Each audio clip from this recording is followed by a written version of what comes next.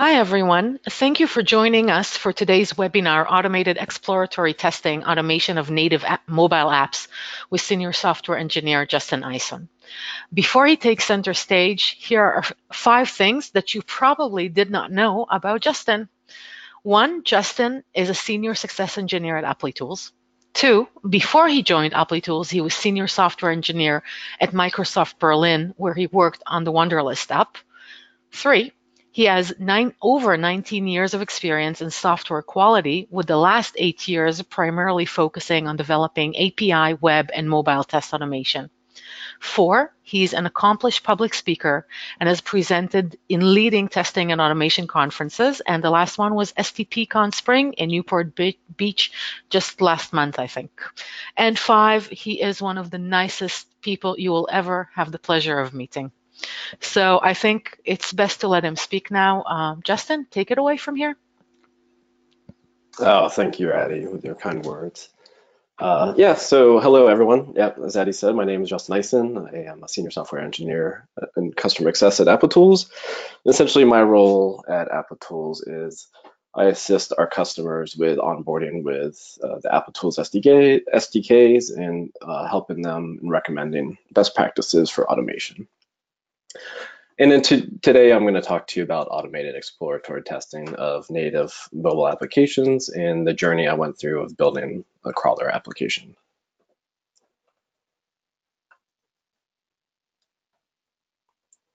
So what I'll talk about, I'll cover, today's quick development landscape, with CI and CD and Agile, the complex combinations of for the mobile test matrix and all the things that need to be validated.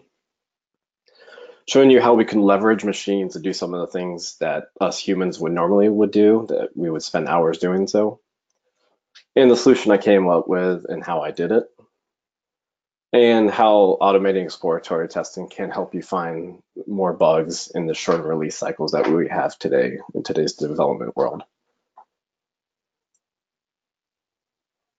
So the agile world moves fast and it's up to us to keep up. Especially in mobile, and with CI and CD continuous deployment, the time to market is becoming increasingly shorter. When I first started my career, it was normal to have 2 to 3 months iterations, and now we're lucky to have 2 to 3 or even 4-day release cycles, or even sometimes several within one day. It's because of this, companies, want to continuously push out new features to keep ahead of competition or release any bug fixes. I'm seeing more and more companies in today's world are adopting a QA-less environment, requiring developers to test as well. So not only do they have to develop the application, they have to test the application as well. Depending on what you believe, these are two different careers. And because of this, I'm seeing usually a lot of less time is being allocated to exploratory and manual testing of your application.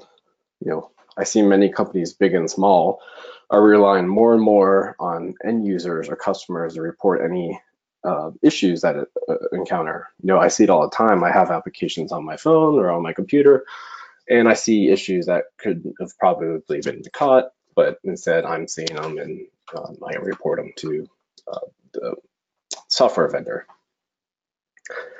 I see some companies are relying solely on telemetry or analytics to provide information. So they're not even doing test automation or any type of automation. They do a lot of telemetry, which telemetry is great. It's a very powerful tool and very important, but it has its purpose. Problem with analytics is you're only going to get so much from it. You're not going to get UI, language, or design flaws from analytics. And relying solely on these approaches is not very good practice. It only opens you up to scrutiny and poor opinions about your software quality. And in my opinion, there's just not enough software options available to us in today's market to help fill these quality gaps because of this quick and shortened release time. So my goal was to automate exploratory testing of native applications the best I could possibly do, trying to come up with every possible scenario that I normally would do if I was going to test it manually myself. So I wanted to put the machines to work, create a crawler application to collect as much metadata about my application as possible and report back all its findings on every build that was produced. Know something that could help fill these quality gaps that I mentioned before in such a shortened release time that we have now. And just know more about my application on every build and keep a history of it so I could benchmark it and query it later if I need to. I want to capture all the elements on every view and know which elements have accessibility labels. So for our visually impaired users, this is important. So knowing which have accessibility labels and do not is important. And then capture unique images on every view. So I want to capture these images for every resolution, every orientation, and then provide a simple solution for everybody to easily see what that current application looks like on every build. So instead of opening and installing the app themselves, they could just go into a web service and see these images and see what the application looked like in that current state or that current build. And then capture any errors or exceptions that occur, detect languages or locale issues that may occur on my application, capture performance data. So performance is important and it's something that we should always do as part of development and automation and testing. And I'll cover that in a little bit later. And generate unique telemetry data. So like I mentioned before, telemetry has its purpose. It's very important.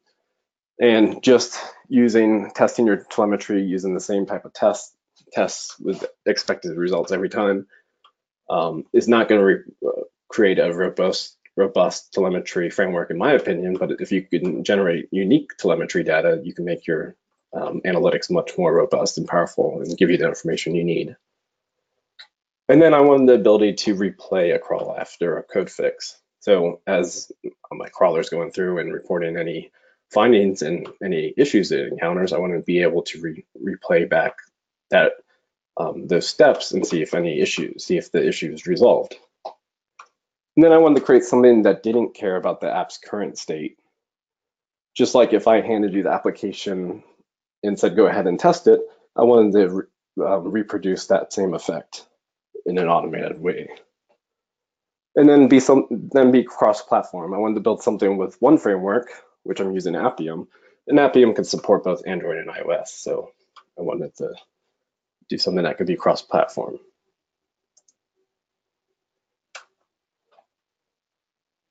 So what is an app crawler?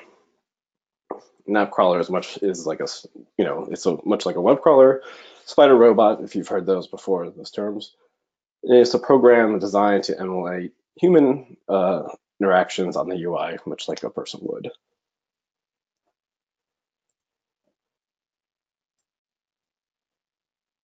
But before we begin, what led me here? So I worked for a company that was very big on dog fooding our own applications.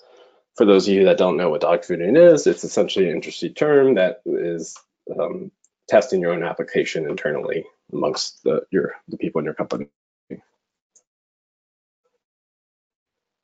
However, we had a slight problem with this because the majority of our users in the company were Apple fans. So our iOS and Mac apps got the most tested and the most comments back and data back from our users. And so our less popular platforms suffered because of this. And unfortunately, some errors were released to production, which otherwise should have been caught. We also had a very small QA team, which also had to do support.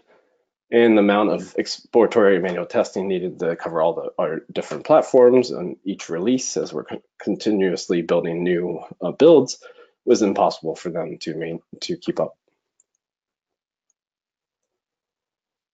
And sometimes the wrong designs were being implemented or no longer preferred, and we found out late in the process, thus costing us time and money. So if we were able to catch these things before that ever made it to this point before release, we would have saved ourselves time and effort.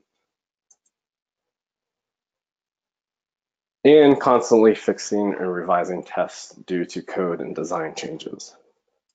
So I'm passionate about automation across the whole testing pyramid or whatever paradigm you believe in, whether it's a snowman or upside down ice cream cone. There was only so much you could do where if your designs and application are changing, that you spent hours and hours revising your tests automation scripts to only have them break again because of these changes. So I thought there had to be a better way. So the mobile test matrix, we need some more help from the machines. So you have device orientations. Majority of the people only test their application in the portrait orientation. It makes sense. It's how your application fits in the palm of your hand, or sorry, how your device fits in the palm of your hand. But if your application supports both orientations, it's important that you verify that the usability and design works in both landscape and portrait. What happens when you do rotate your screen? In this case, this application, the screen went blank. So had it been tested before it ever was released, you would hopefully have caught it before it was pushed to production. So device resolutions. There's several different resolutions out there now. You have Retina, you have different sizes, you have iPads, phablets, and even small phones. And it's only growing. Every day there's a new device coming out. But how do you know your design is going to look and your application is going to work correctly on every resolution you support unless you actually test it? Most people, myself included, are guilty of this, is they only test with the devices and resolutions that are available to them. But if you don't test the other devices, how will you actually know? Hopefully this doesn't happen to you. The developer or whoever made this application assumed that the device that would render this had a higher resolution, but in this case it wasn't, so it looks like an egg. And then there's many OS versions. Android alone has over 17 versions now, and that's growing. But how will you know your app will look and function and behave on every OS version you support? Majority of people only test the device operating systems that are available to them, but you need to test all of them if your application supports that. Languages. So you can see the theme here is, how will your app behave and work in all the different languages and locales that you support? The majority of the people only test in their native tongue, which makes sense because if you don't speak German or if you don't speak Arabic, you would probably never put the application in those languages because one, it would be difficult to navigate because you don't know what the buttons in the UI says, and you just feel comfortable testing the language that you know. But how will your designs and languages work for languages such as Arabic and Hebrew, whereas Western languages are from left to right and Arabic and Hebrew are from right to left? So developer, designer may make assumptions that the design will always be in a Western language, but your layout and your application could totally break if you switch it to these other languages. And how will you know if your language or if your layout will break if you switch to language that has predominantly longer strings, such as German? A word in English may be only 5 characters long, but then when you switch it to German, it may be 15 characters long and break your layout of your view.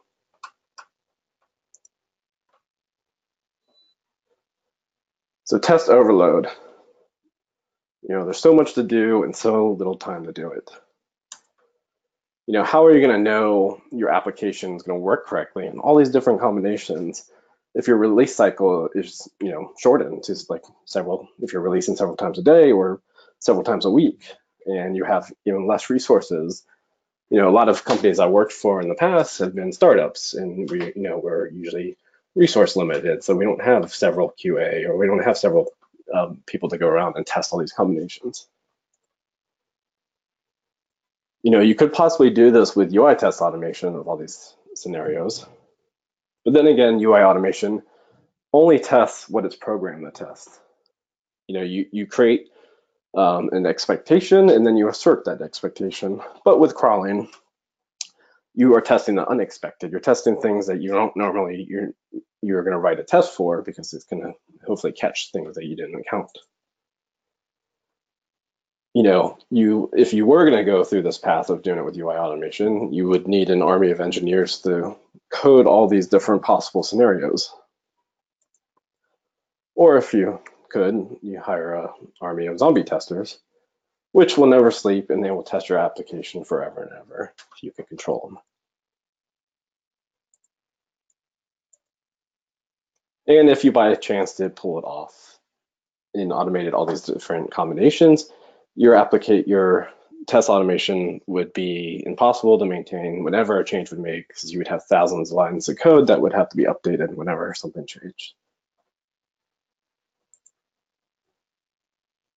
So it just couldn't be that hard, were my famous last words. As I was getting into this, I'm going to kind of go over, what all the things you have to account for when you're developing something like this.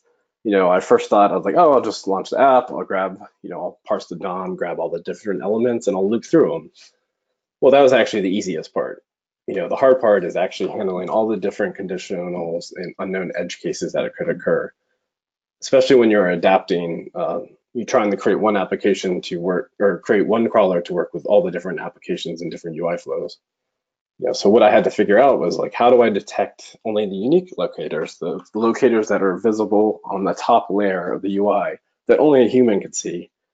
Unfortunately, a lot of the SDKs, you get back a bunch of locators or a bunch of elements, but there's only certain elements that are visible to the top layer of the UI. And then how do I rescue the app if the application gets stuck? If the application is crawling and gets to a certain view and it can't crawl anymore, you have to add logic to be able to handle it, to make it so it gets unstuck. And then what to do if a crash occurs. Applications, especially in development, crash all the time. So you have to have logic to handle those cases. And then collecting performance data. So as I mentioned before, I wanted to make sure the performance of my application was correct. And I had to collect this data and then log any errors that occurred, capture only unique screenshots, so I'm not duplicating effort, and then identify all the accessibility labels. So these are all things I have to find out and capture as part of the metadata. And then how to programmatically detect language issues. As if I'm working on an international app that has multiple languages, I need to figure out a way to automate that and give me back the languages that are incorrect. And then hybrid web views. You have a lot of applications today have web views that inside their applications. If you're crawling that application, you go into the web view, you could potentially end up crawling the entire internet if you're not careful, because it may go into that web view and then click a button, which will take you to a web page, and then I'll click links in that web page, and then before you know it, you are crawling the entire internet, like I mentioned. And then handling authentication and accidental logout. A lot of applications nowadays have authentication, so you have to have logic to handle it and detect if you're on the login page and then log you in, or in case if you accidentally log out, to log you back in, or actually exiting the application by mistake. So you have to add logic to exclude certain elements from ever being tapped, because you want to keep the crawler inside the application and make sure you're collecting as much information about the application as possible without logging out. And then mobile gestures. A lot of applications today actually use gestures, and you need to know when to appropriately use these, like force press, swipe up and down, pull to refresh, etc. So here is an example of application crawling in both landscape and portrait. As you can see, hence the name crawl. It's slow, it's crawling, but actually in the background, a lot of things are happening. It's collecting all the metadata, it's capturing screenshot, it's getting the performance, it's capturing the strings for the language comparison. And so a lot of things are happening, but it just you don't actually see it in the UI so much.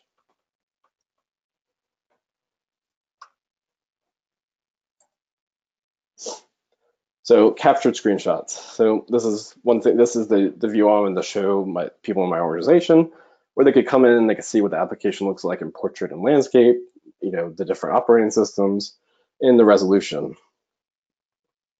So in this case here, it's going to show a keyboard in landscape mode, where you only see a little sliver, and that's a good test, because I may not have gone to that particular view, and in that particular case, where I could actually now go to the developer and say, well, we need to have a better user experience here and change the keyboard how it works when it's in landscape. In this case, it's in this is a tablet, and you see a lot of the screens here are stretched. So this brings up another good conversation, because I could go to the designer or developer and suggest that maybe we should change the way this works when it's in tablet in a higher resolution device, and maybe use a split view so it's not stretching the designs. Here's going to application Arabic. This is one, you want to check to make sure that it's not showing English strings or any other language strings, which in this case you see there's several cases it is. Then you also want to validate that it's going from right to left instead of left to right. In most of the cases it's incorrect, but in one or so it's actually correct, where it's showing from right to left.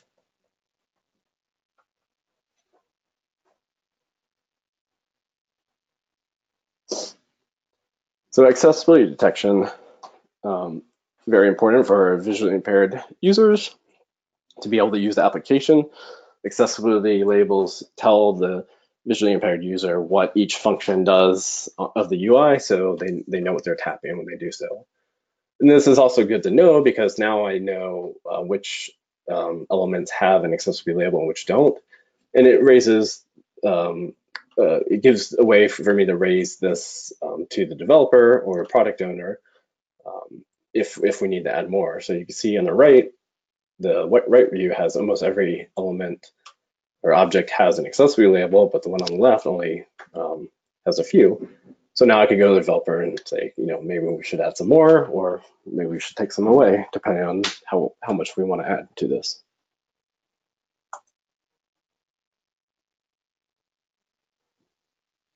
So app performance, it's what I always say is a forgotten test. A lot of people forget to test the performance of your application, but it's imperative, because if you have a poor performing application that is slow, nobody's want to use it. It may functionally work great, but its performance might be horrible. So it's important that we test this as well. You want to know as much as possible about your application, especially under the hood that you can't see on the UI. And it's not only enough just to do automated tests to ensure quality and catch regressions. Specifically, you want to monitor the memory and CPU, and also the application size. It's not only important to capture all this information, but you want to store it for historical lookup and benchmarking to detect any trends. So if you see in your graph that your performance is starting to degrade after every build, then you can raise it to the developer and tell them that you're seeing the performance of your application is becoming poorer. So it's another way to raise the conversation with the developer to increase the performance of your application. And going back to application size, and this is important because a lot of application or app stores have hard limits on how large an application can be when you could upload it to the store, or even downloading it over the air. So knowing the application size and benchmarking it, so you could see if it's trending up, you can raise this conversation to the developer, or you can maybe remove some assets to make the application smaller, so it doesn't ever reach these thresholds.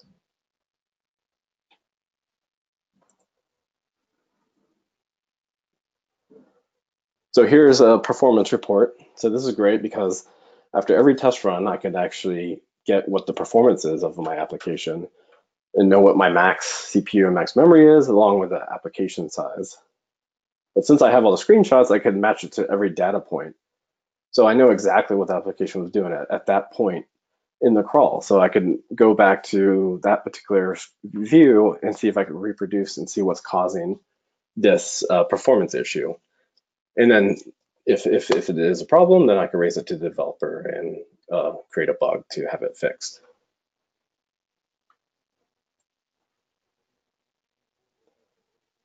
So language detection. As you've seen, there are tons and tons of screenshots that are generated for all the different combinations of operating systems, landscape and portrait, um, resolutions.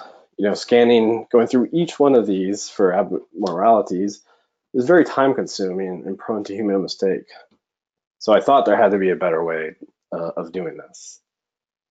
So I dug into researching all the open source libraries that are out there. I tried several, and some of them were actually quite good, but they just didn't work well enough. They would work great if I supplied 4 more words in a sentence, but that's not going to work with an application when 1 or 2 word titles are often used. So I ended up using Google Translate API, which by far provided the best results compared to any open source tool that I ever tried. And actually, the cost of it is not that much either. In detecting language, you're looking for your language issues. You don't actually have to do it on every build, but perhaps before every release, you check it to make sure that the strings are correct. And so here's an example of a report I could generate afterwards, telling me the strings that are incorrect. In this particular case, this is a Spanish, or the application is in Spanish, but there's several English words showing up. So unfortunately, our Spanish users won't, know what we're trying to say to them because they don't understand English, maybe.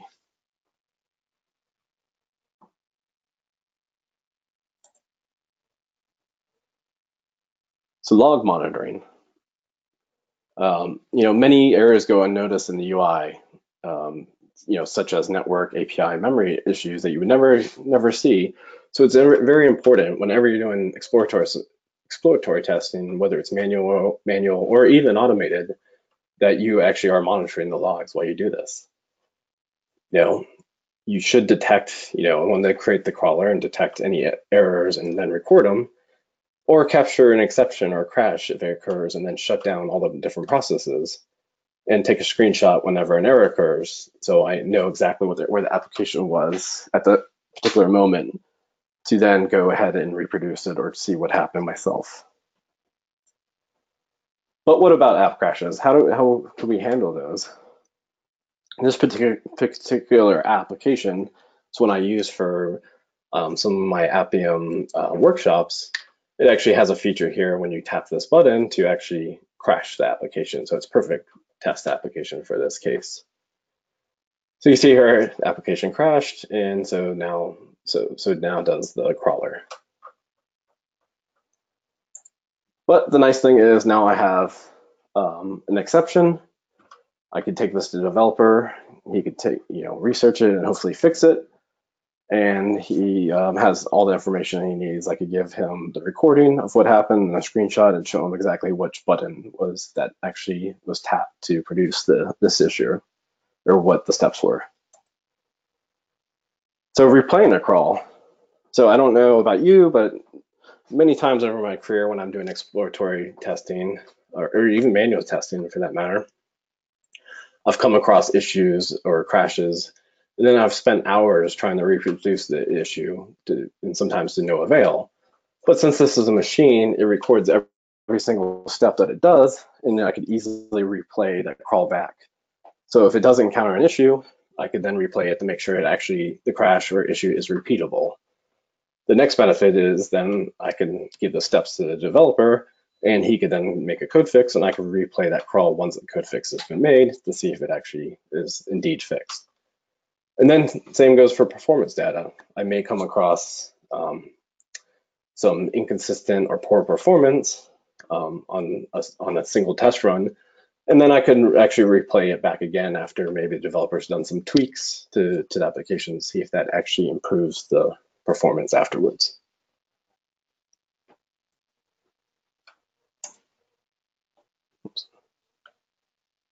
Oops, I meant to play this. There it goes. In this particular case, it's going to crash again because the application is meant to do that. But just shows you that because it could record every step, it could go back through each each step that it did and go back to the end result, which in this case is going to crash.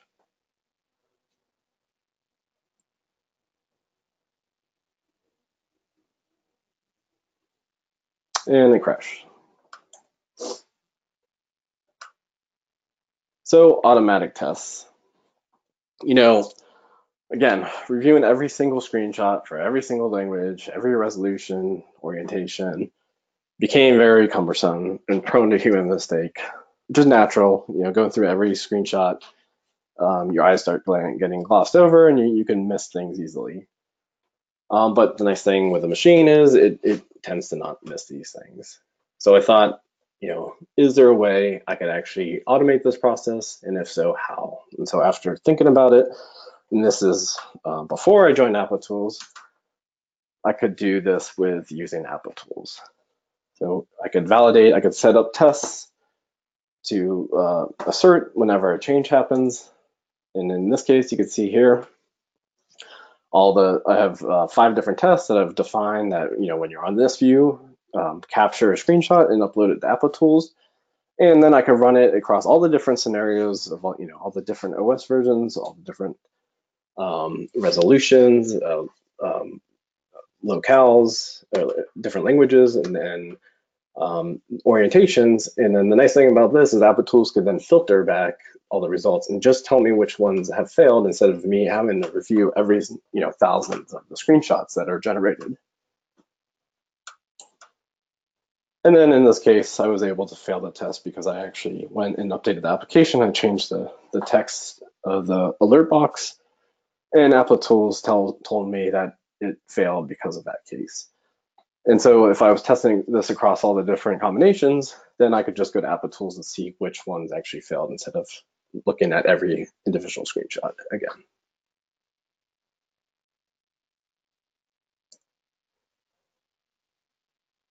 So chaos, chaos monkey. Sometimes we all need a little chaos. So those of you that may be familiar with the Android SDK, it has a monkey tester framework built into it. Well, Appium doesn't have that capability, so I did my best to reproduce it the best I could. And you see here, on the left is Snapchat, on the right is Twitter, and in the middle are just some sample data output that it does when it runs. And you can see here, it's just doing random taps, swipes left, up and down, to the right and left. And on the right, it's about to tweet Best Buy this kitten video. The nice thing about this is it's actually good because you could actually tie this to performance testing because you could actually essentially load test your application, see, take it to its point to see like what you can do to make it crash. So the applications aren't built to take all this random data, potentially, depending on the application. So you could stress it out to see if you could actually uncover an issue, whether it's a crash or a performance issue. So these are also good techniques to do to make sure your application is solid. Just let it run for a little bit longer, but you can see here on Snapchat on the left, there's all these random taps, and then the lines are swipe left and right and pull to refresh.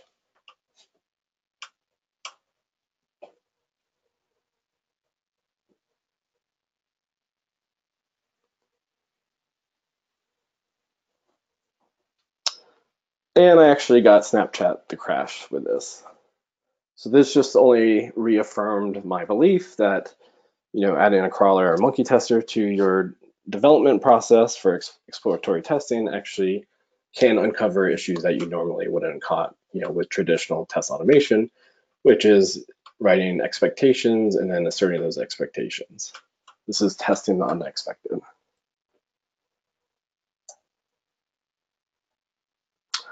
So some interesting moments.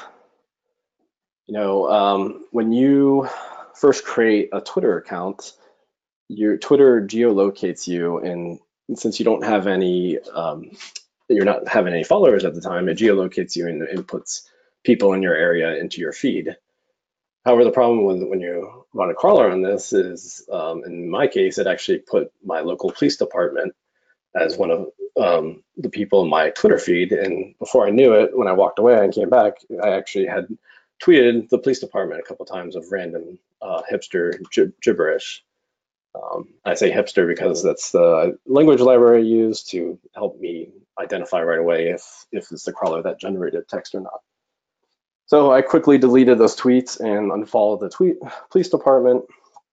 And just have to be careful. You probably shouldn't use your personal account like I did when running a crawler. The other application that I used to build this was WordPress. And as it's going through different people's blogs and leaving comments, I actually had people coming back to me and writing some rather unique language comments back to me. So things I can't share.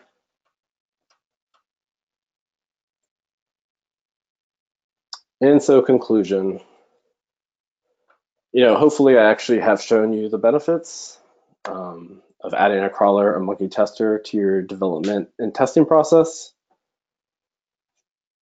Why there is a need for us to leverage machines and to help us more. I built this because I wanted this to exist and thought it should exist because I needed the help.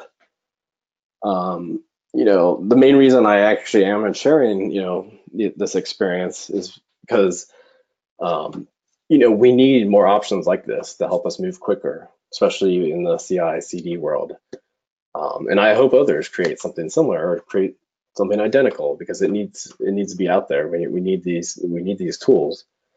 I will be open sourcing this. So if you are interested, please reach out to me on Twitter and email me if you're interested in contributing. The only problem is I have very little bandwidth, and when I have time, I work on this. But it will be released soon. And I do believe with the rate of technology changes, app crawling could be the future of UI automation or some form of it.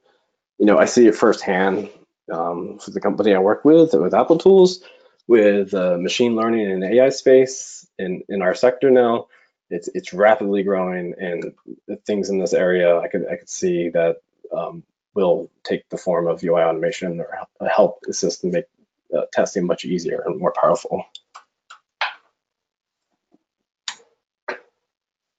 So thank you. Are there any questions, Addie? Yeah, we actually have quite a few. First of all, thank you. I think that the most important thing that I learned from today's session is to keep you as far away as possible from Applitools' Twitter account. And to the questions. So first one, how is this testing technique different from API testing? Well, this is testing the UI. So this is testing the UI. This is a full integration test. So you're testing how the native components work with the API that's getting the information from the web services, and how it's a whole full circle test. So you're not only seeing what your application renders like on the UI and all the different resolutions and languages and orientations, you're not just getting a payload and testing what you would do at the API level. Next question. You mentioned DOM. Does crawl support shadow DOM? Does it? Well, it depends. I mean, so this is a native application, which shadow DOMs, unless they're on maybe a hybrid web view, you wouldn't have to deal with. It's potential that if shadow DOMs, actually there is a lot of libraries, even like Selenium and even Appium, which is built on top of Selenium, you can't easily get access to the shadow DOM elements. You have to use different libraries to do that. So answer is, I don't think it really applies in my case, but no. Also, if you came across it, probably you would run into problems with shadow DOM. Next question. Justin, can I give you the next question? Yep, go on. Okay, great. What was the tool used for visual representation of performance of the app? So the visual representation was just something I built. I got all the performance. So with the Android SDK, you could actually, it has an API where you could actually do calls to get what the current CPU is of the application, of what the CPU is of the device, and several different performance values. And then I just took those values and generated a graph based on, put them into a JSON and then generated a graph off of that. But once this is all, when I open source this, you could actually see how that logic works. So if you want to know more, you can send me an email or tweet me, and I can follow up with you about it. Okay, how could you provide data to the crawler in case some custom transition is needed? For example, entering text. Yes, so that's a good point. So so there's no crawler you can ever build, at least in my opinion, and I'd be happy if other people have a different opinion about this, that you could just build and it'll work out of the box. You have to have some type of configuration file to tell it, which application to run and launch. But then, like, you have to obviously tell it, like, if you have a login authentication, you got to tell it what your username and password is to log in. In this case, you use a configuration file to tell it, on this element, you could fill in this string if you encounter it.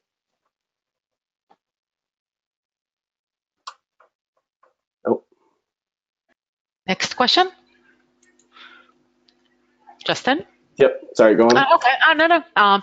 You mentioned it before, but I just wanted to just to make sure that people are clear. So the question was, is the crawler an open source project? And if so, is it possible to join the team building it? So if you want to say a few more words about that. Yes, absolutely. Not yet, but it will be soon, as I mentioned. So the problem with, and I have other open source projects, is just finding the time to do it. I've spent the last couple of months rewriting everything to make the code as clean as possible to read, and the only thing I have left now is to update the README. So I could give you step-by-step instructions how to start it, but I would love the help. So if you please just reach out to me on Twitter or on my email, I will send you all the information once it's released, or I'll tweet it to everybody once I do.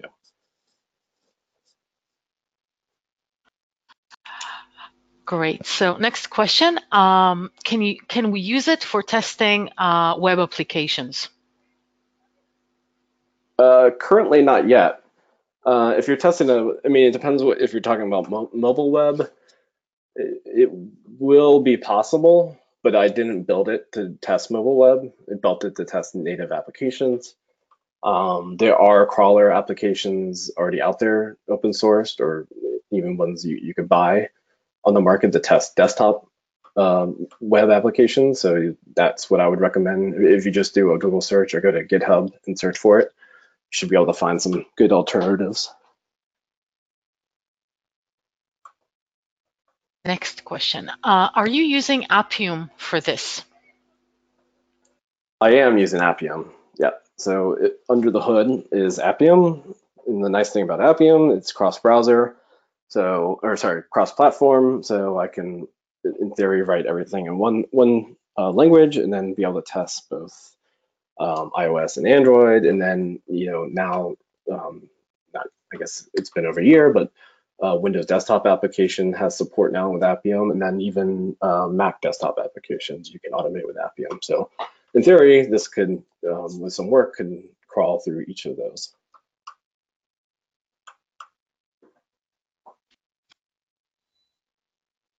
Okay, so can you use real devices while running your tests? And if not, what simulators do you suggest for different operating systems?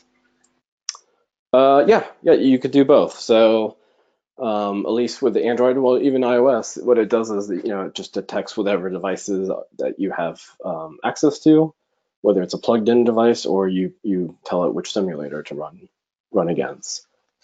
Simulators, I think, I get this question a lot from in my current role at my job is, people wonder if it's better to test on emulators or simulators as opposed to real devices. And I say yes and no. Yes, it's perfect for as part of your CI, continuous integration testing, that your application is working correct, but you always want to run it on a real device, I think, prior to any release or devices to make sure that it actually can work and that your application can work and function correctly on real devices as well. Is the performance in real time? Is it for every second or millisecond? It is between, I forget what I have it spaced out. It's after every action. So after it does every click or any type of gesture or any type of action, it records a performance. So as soon as it does something, if your application, it then records and captures it to then see what the performance is of the action that you just did.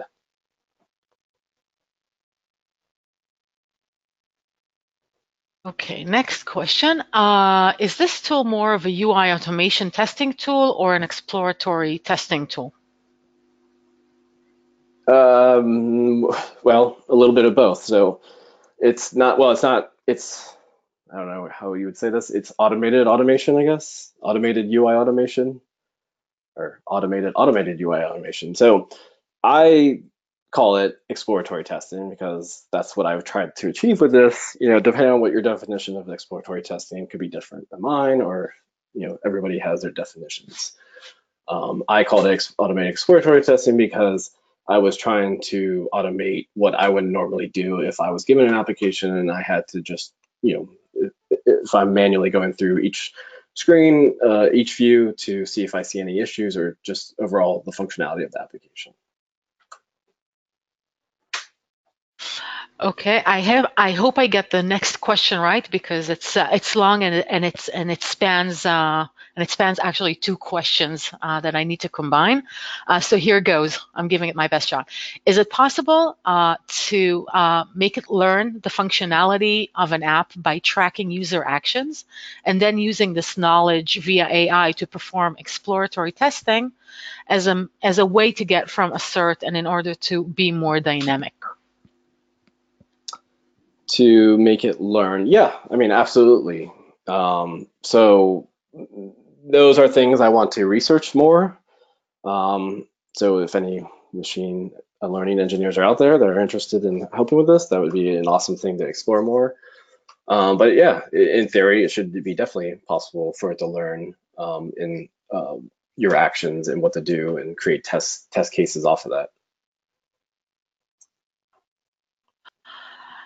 Next question. In case you test an app that supports multiple languages, like in your demo, how can you overcome this issue by using Google API, as you mentioned in your talk? Sorry, can you repeat it again real quick, Eddie? Yeah, sure, of course. In case you test an app that supports multiple languages, like in your demo, how can you overcome this issue by using Google API, as you mentioned in your talk? Oh, right.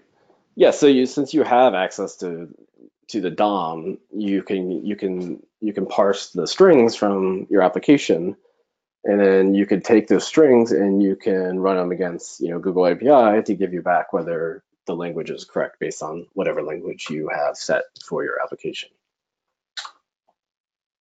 Hopefully that answered your question. I hope so too. So I think those are all the questions that we had. And we are coming close to the end of the hour.